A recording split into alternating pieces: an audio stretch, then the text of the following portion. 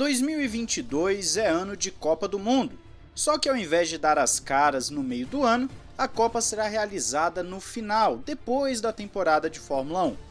Não que isso importe pra gente no sentido do vídeo de hoje, porque falaremos quem levou o caneco no ano de Copa e qual equipe tem o melhor retrospecto durante a principal competição de futebol. É uma estatística inútil? Ou às vezes não, para quem é mais supersticioso? Vamos entrar mais em detalhes agora falando para você quem se deu bem no ano de Copa. Começando lá em 1950. Nessa época, a Copa do Mundo já estava fazendo 20 aninhos e a Fórmula 1 estava tendo a sua primeira temporada da história. Naquele ano, Uruguai e Brasil fizeram a final, com o Uruguai levando a melhor, infelizmente.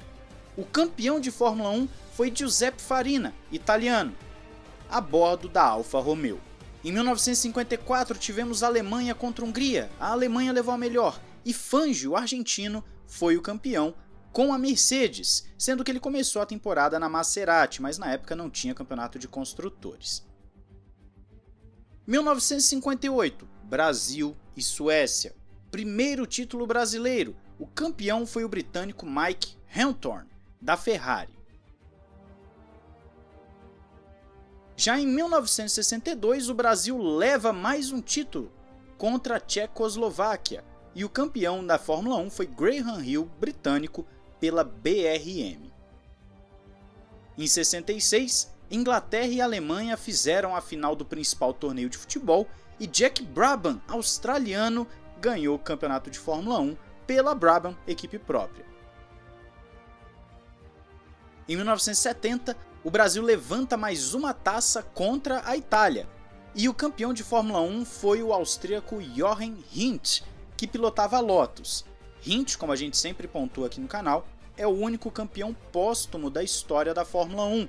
Inclusive falamos bastante dele no vídeo do Helmut Marko, da história da carreira do Helmut Marko. Se você não viu, dá uma olhada aqui no canal, tá na nossa playlist de estatísticas e curiosidades, a mesma playlist deste vídeo aqui. Vamos para 1974. Alemanha e Holanda fizeram a final com a Alemanha levando a melhor, e o campeão foi o brasileiro Emerson Fittipaldi com a McLaren. Em 1978, Argentina e Holanda estavam fazendo a final da Copa, com a Argentina sendo campeã, e Mario Andretti, o americano, venceu pela Lotus. Andretti, que hoje em dia quer entrar na Fórmula 1, nós estamos acompanhando toda a novela da inscrição da Andretti na principal categoria do automobilismo mundial. Em 82, Itália e Alemanha estavam na final, com a Itália vencendo, e Keke Rosberg, finlandês, o pai do Nico Rosberg, foi o campeão a bordo da Williams. Em 86, Argentina e Alemanha duelaram e a Argentina levou a melhor, com Alain Prost, francês, da McLaren, ganhando na Fórmula 1. Em 1990, chegávamos a Alemanha contra a Argentina. A Alemanha é campeã do mundo e o brasileiro Ayrton Senna conquistava o bicampeonato pela McLaren. Em 1994, o ano do tetra. Todo mundo já viu aquela narração do Galvão, é tetra, ele abraçando o Pelé, o pênalti isolado. Brasil leva a melhor sobre a Itália e Schumacher é o campeão com a Benetton. Schumacher alemão.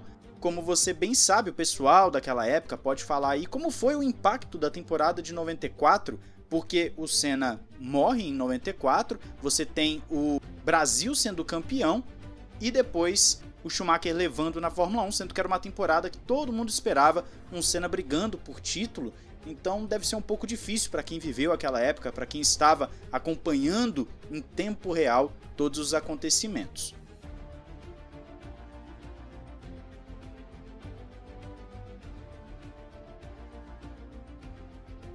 Em 1998, aquele que o brasileiro fala que foi roubado, né? A gente sempre fala, ah, a França roubou, tiraram o Ronaldo da final e tal. A França venceu o Brasil e o campeão foi o finlandês Mika Häkkinen pela McLaren.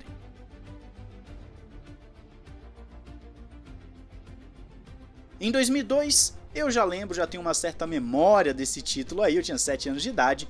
Brasil e Alemanha fizeram a final da Copa, o Brasil ganhou e o Schumacher alemão estava vencendo pela Ferrari, naquela sequência dele de 2000 até 2004 levando tudo. 2002, obviamente, faz parte dessa sequência do Schumacher.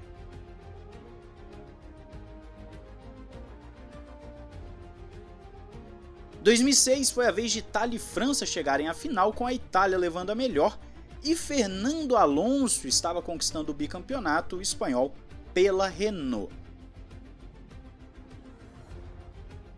Em 2010, Espanha e Holanda duelaram e a Espanha foi a melhor, com Sebastian Vettel, o alemão da Red Bull, sendo campeão da Fórmula 1. Em 2014, o confronto foi Alemanha e Argentina, com a Alemanha levando a melhor. Aqui no Brasil a gente lembra muito bem disso. Lewis Hamilton estava levando o primeiro título pela Mercedes. Hamilton, obviamente britânico, e você já vai entender o porquê de eu estar falando a nacionalidade.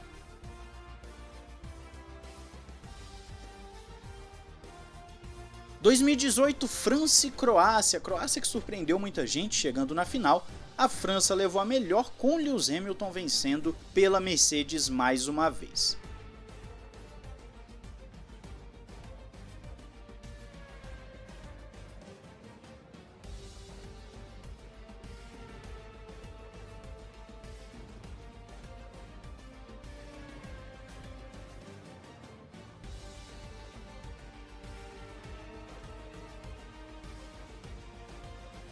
Em 2022, não sabemos, obviamente. Se fosse uma Copa normal, no período normal, nós já teríamos o campeão da Copa do Mundo, estaremos aqui falando quem foi bem, quem foi mal, mas não sabemos. Max Verstappen está muito bem encaminhado, a Red Bull também está muito bem encaminhada nos construtores, só que tem um detalhe que eu quero entrar com você aqui. Você reparou que nunca o campeão da Fórmula 1 era da mesma nacionalidade da seleção campeã da Copa do Mundo? Talvez você não tenha reparado, mas isso é bem legal, né? Para você ter uma ideia aqui, Estados Unidos, França, Espanha, Itália, Austrália, Argentina e Áustria tem um piloto que venceu durante uma Copa do Mundo, durante o ano de uma Copa do Mundo. Enquanto Finlândia e Brasil, 2 pilotos. Já a Alemanha conseguiu conquistar 3 títulos em ano de Copa, e a Grã-Bretanha é a principal com 4 títulos em ano de Copa. Mas não para por aí não. A curiosidade também se estende às equipes. Falando somente do título de pilotos, não vamos entrar aqui no mérito de construtores, porque isso vai ficar para um outro vídeo que eu estou preparando para vocês, que é o quê? Nós temos Alfa Romeo, Williams, Renault, Red Bull, Brabham, BRM e Benetton conquistando título em ano de Copa do Mundo, título de pilotos. Enquanto Ferrari e Lotus conseguiram 2 títulos. A Mercedes, 3 títulos, e a grande campeã nesse comparativo é a McLaren com 4 títulos de pilotos em ano de Copa do Mundo. Sabemos que esse ano não vai dar para a McLaren, a Mercedes também não, apesar de matematicamente ainda ter chances, é algo muito difícil, só uma reviravolta mirabolante no campeonato para isso acontecer, mas o legal é justamente ver essas curiosidades. Será que esse ano a Holanda leva e o Verstappen também, para a gente ter a primeira seleção e o primeiro piloto da mesma nacionalidade vencendo no mesmo ano? Pode acontecer, a Holanda não é necessariamente uma seleção ruim e o Verstappen está muito bem encaminhado na Fórmula 1. Mas a gente vai ter que esperar, a gente está torcendo pelo Hexa, querendo o Hexa vir para o Brasil, independente de quem ganhar na Fórmula 1. Então vamos ver quem que leva a Copa do Mundo, quem que leva a Fórmula 1. E eu quero saber aí nos comentários, quem mais te surpreendeu aqui nessa lista? E também qual outro tipo de conteúdo relacionado à Copa você gostaria de ver como curiosidade aqui no canal. É isso, não esqueça de se inscrever e ativar o sininho para não perder nada. Um grande abraço, valeu e falou! Vai ser tua, Tafarel! Partiu, bateu, acabou! Acabou!